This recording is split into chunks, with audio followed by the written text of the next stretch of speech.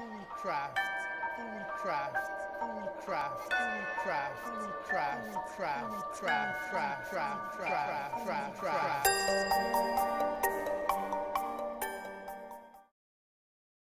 Hello everybody, welcome back to another episode of Foolcraft on the Laogai server. Hope you're all having a fantastic day. I am having a fantastic day.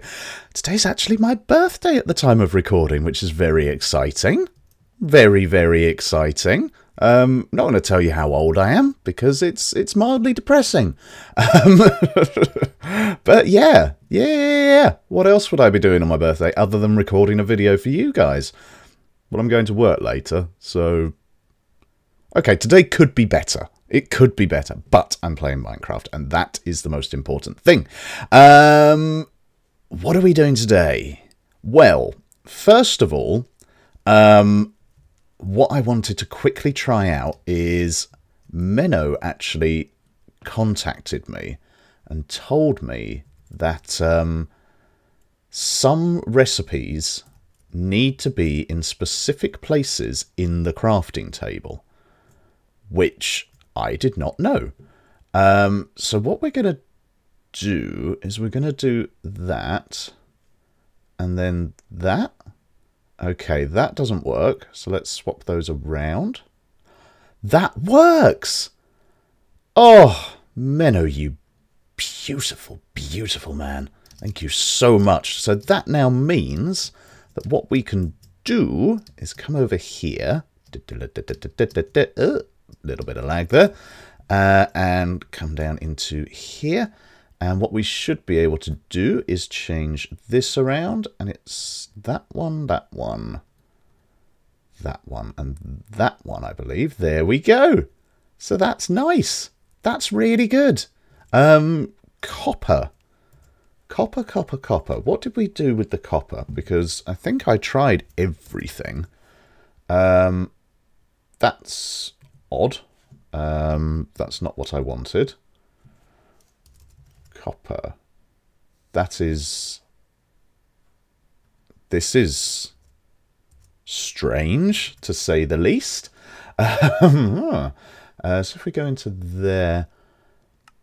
No, I still don't think... Oh no, that does say we can do that. Maybe this is... Because we're now in 1.3.2, I believe, of the mod pack. So maybe a few things have been cleared up, which would be lovely. So let's see. Do we have any... Right. This is odd. This is very odd. CO.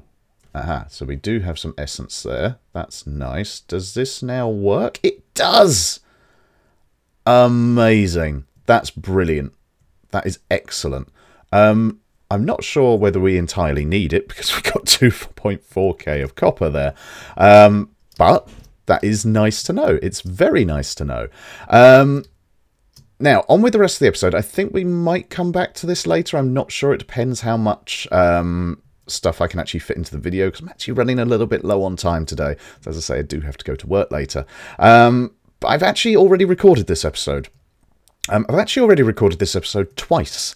The first time was like a normal, progress update. Here's what I've done. This is what I'm going to do next. Oh, I've done it kind of thing. And then I went to edit the footage, and I clicked stop record, as I do.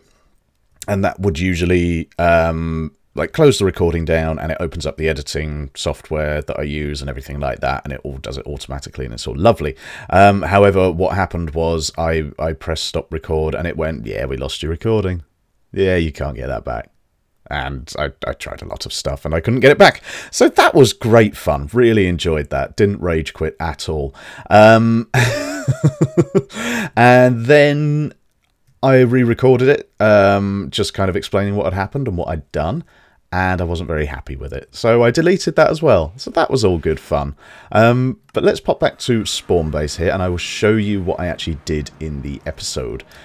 So first of all, this thing here, this enormous edifice, is it's like a community charger for your capacitor banks and stuff. It's a giant battery. So what I've done is I've taken down my Scallium reactor from the base up there. I've transferred most of the Scallium over to the volcano base, but I have left some in here. I think it's about 2 or 3 high, which is nice, and it will charge your capacitor up really nicely. So don't have a power source? No problem. Simply put your capacitor on the conduit and let the battery charge it for free. So this is a free-to-use resource. Anyone can come along and use it. If you don't have your own capacitor, then there are some in here. Some of them have already been taken. That is really, really good. And it means that like people who don't get to play on here quite as much as I do, or some of the other guys do, then it means that they've got a bit of a head start, and they don't have to worry too much about getting their own power source up and running. They can get their grid running from this. They're vibrant capacitor banks, so they store 25 million RF. So they're going to be doing all right. They'll be doing all right. The other thing that I did was over in this direction somewhere. Yes. And it's actually for Mr. Paragraph 8. And I didn't actually realise how close I'd built it to his place. So, Para, after you're done with this, I will quite happily come along and tear it down if it is an eyesore or something like that. But this is a little fun house. A little fun house for Para. Because, I mean, Parrot is incredibly busy on his channel. I think he's got 3 or 4 series running at the moment, which is absolutely insane. I love the way the sky does that. Oh. So, yeah, so he doesn't have as much time to play on here as some other people. Like, we're all quite far advanced. And, like, he's doing really well. Like, he's doing stuff that I don't understand. But I thought maybe it would be nice to give him a little gift. But obviously the gift can't just be, you know, put in his base and, you know, here you are, Para, I'm a nice person. I thought I'd make a little challenge for him. And we've got this. So let's read this. It says, "Dearest Para, as you know, you are one of my most favourite people on the server. Don't tell anyone else so. As such, I wanted to give you a gift that will hopefully make you very happy and give you a butt ton of resources to make your modded life a little easier. However, because I don't want the other guys getting jealous, I've had to make it a little tricky for you. I'm sure you'll be fine though, because you are very brave, talented and handsome. Please turn over for a list of rules. Number 1, please put all your items in the chest provided. This includes armor, food, pets, rings, weapons, etc. Number 2, set your spawn in the bed provided. There is a slight danger of death. Number 3, if you die, you must return to the course and start again. Return to the beginning. Oh, that's meant to say beginning. Oh well. Beginning of the course and start again. Breaking blocks is not allowed. Only use the front entrance. No going to explore behind the scenes of this beautiful build. Number 6, have fun. Good luck. Not that you'll need it. Danoobs could probably do this without dying, so I'm sure you'll be fine. Sin. Excellent. So that is what Para is going to read first off. He's going to deposit all of his items in there. He's going to set his spawn there. And then he's going to come in here. Now, I'm going to fly through this because I know where all the traps are. So there's a pressure plate down here. That is connected to that fan. In fact, start it will. And then you get blown into the mob masher. So if he's not careful, that's going to happen. Then he's going to come over here. And there's a little pit there. If he falls into that, if he does not make this jump, then he is dead. There is no way he can get out of this without breaking the rules. So that's a death right there. Then he's going to come round here, round here, round here. There's another fan here with another pressure plate there, which will blow him into that mob masher. Then he's going to come round here. There's a couple of pressure plates down here. In this are some fire charges.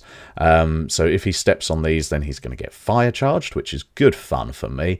And then round here, we've got another mob masher. That doesn't really have any significance. It's just if you brush up against it.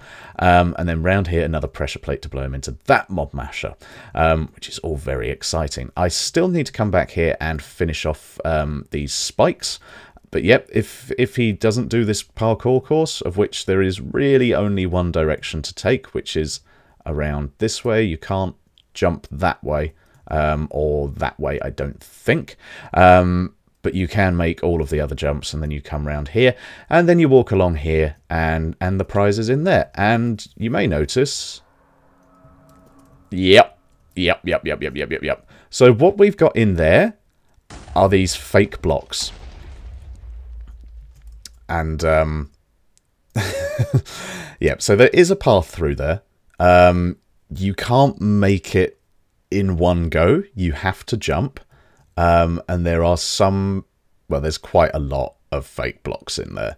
So as soon as you walk onto them, you will fall through them. Underneath there, currently, is Cursed Earth. Now, I'm over here now because I want to change that out because it's too explosive, as you might have just heard there. But we can pop out the back here, and if we... Yeah, there's quite a lot of nasty, horrible things down there, isn't there? Now, I know there is a way in down this way and down there. So what I'm going to have to do is quickly light this place up. And hopefully they won't spawn. Got this nice shuriken over here that I can take care of you and take care of all of you. Right, that is good. Oh, hello. Hey, buddy. You're quick, aren't you? Right, so now I can take all of this out, which is delightful. Then what I'm going to do is I'm actually going to put a disturbed mob spawner down here. It's just going to be a zombie one. As I say, I do want Para to actually complete this. So this is a horrible bit, really. This is mean and nasty. As you can see, like there's a real block, there's a real block. You know, there are real blocks in here, but it's going to be very difficult for him to actually complete this. Now, the issue is I do not have any disturbed mob spawners. However, Mr. Danoobs, who is currently online with 88 deaths, 88 deaths, does have some, and he said that I can go across and pick some of his up. I'm not going to show you what's in this chest, okay? You will have to go and watch Para's video. There will be a link to the subreddit in the description. His channel will be in there if you don't already follow him. I believe he's releasing the day after me, so I should be releasing this on a Sunday. I believe he's releasing this on a Monday. So that is all fine and dandy and good and lovely. So you'll be able to watch this, and then you'll be able to go and watch him try and complete it, which should be good fun. Good fun. But what I need to do now is I need to message Danoobs, make sure I can record while I go over there, because I would like to show you all his area, because it's looking amazing. So yeah, I'm going to do that. If I'm not allowed, then you know, I'll just come back with a disturbed mob spawner and everything will be fine. But yeah, I'm going to gather up a few things, going to do some more spikes for down there, and I will catch up with you guys in a second. Bye-bye. Okie dokie, everybody. We are over here at Danoobs' base. For those of you that haven't seen it, why not? Look at this place. This terrain is beautiful and insane and gorgeous, and I'm quite jealous. That's not the best bit though, because if you come over here, you can see that he's hollowed out underneath the ice. There he is. He's just down there. Just down there, and there is a secret entrance. What's he doing? What you doing, buddy? Breaking stuff, putting stuff back. Somewhere over here, I believe. Somewhere. There is... Well, where's he put it? I think it's around here.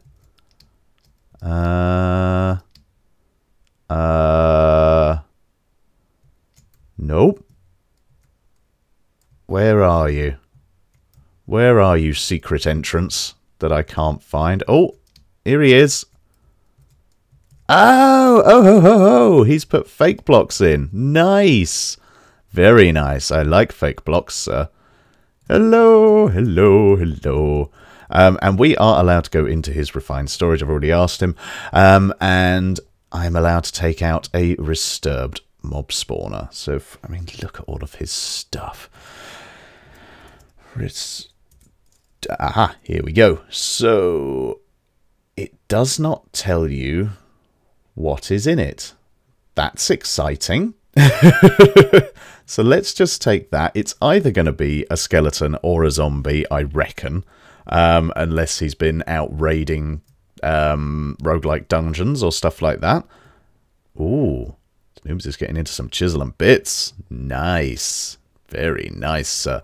But yeah, this is his base. Behind all this stuff here, he's got his woot factory, which is how he's getting so many things like nether stars and coal from withers, enderman, unbelievable amounts of stuff. What's that? A world breaker?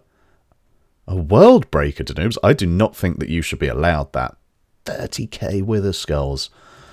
Absolutely insane. Insane. But yeah, I have now got what I wanted. So let's pop back. This looks so cool. So cool. Let's pop back to the fun house. The fun house, and we'll install this. We'll get it all up and running and lovely. Whilst we do that, another quick little chat. I have done this in a vanilla episode recently. I talked about Patreon and stuff like that, and about how I was considering setting one up due to the non-monetization of people on YouTube with under 10k views. And I will say it here for the people that don't watch the vanilla series, I do not do this for the money. If I did, then I am in the wrong game. I do not make any money off YouTube. I am in the minus figures due to the amount that you know, this costs to actually set up. My equipment is of a good level, shall we say, and it's cost me a fair amount of money, which I don't mind because this is my hobby, and I really enjoy it, and I'm not in it for the money. However, I get a lot of joy in watching other YouTubers and knowing that my view contributes to them monetarily, however like small and insignificant that is. It makes me feel good to know that I am helping to support them. And that now isn't an option for people that watch my videos. And I don't know whether people feel the same way that I do about it. That's just me. But I like knowing that I'm supporting the person who is giving up usually their free time to do this kind of thing. And so I was considering setting one up with like quite a traditional one with $1, $5, $10 tiers and everything like that. And I put it out in a vanilla video saying, you know, this is what I want to do. Would anyone be interested or have any advice or anything? And I mean, a lot of people said, just do it because, you know, what have you got to lose? Oh, this is actually a blaze spawner. This is not what I wanted. Dang. Dang, dang, dang. So we are going to have to go back to Danoobs' base. Yeah, and I said that that's completely the wrong base. That's very upsetting. Yeah, and so I've had to think about it, and I want to kind of change it up quite a lot. And my Scallion reactor, for some unknown reason, has stopped working, and I do not know why. But it's very frustrating. But yeah, so I've changed my mind. I'm going to probably do a single tier of either $1 or $2. It's not going to be much.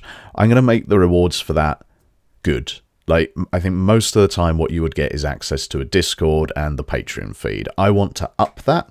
I want to do things like I will follow you on Twitter so that I can find out, you know, who you are, who the people are that follow me and watch my videos. I want to know what you're up to. I want to create a community, basically. And you create a community by getting to know other people, which I think is brilliant.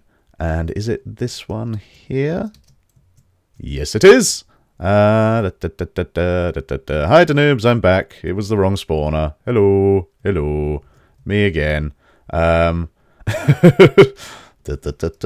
Spawn. Ah, this is all weird stuff. Weird stuff going on here. Let's pick that one out and see what that is. Zombie, perfect. That is exactly... Uh-oh. Lovely. Now we are done. Thank you very much to Noobs. Much appreciated. Thank you, thank you, thank you, thank you. And let's fly away now. What did I do with my warp stone there? Let's use this. Yeah, so I want to make that that tier really, really good. We're gonna do the Discord. We're gonna do Patreon feed, obviously. We're going to have to follow on Twitter.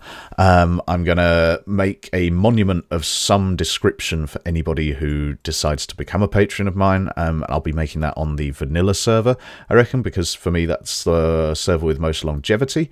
And I don't think that server is ever going to be reset. So unless it gets corrupted, you are there forever kind of thing, which I think is awesome.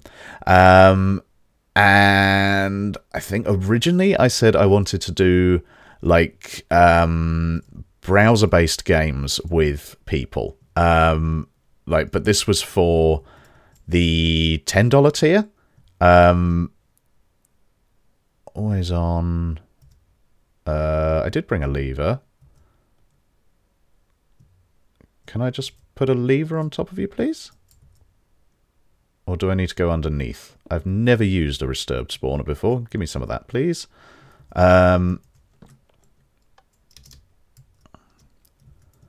Why are you not working? Redstone on. Is it because of the light level?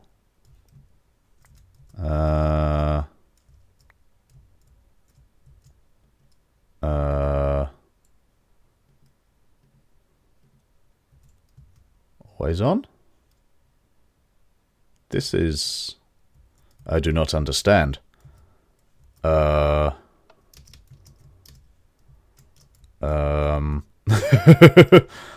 This is weird. Why are you not working?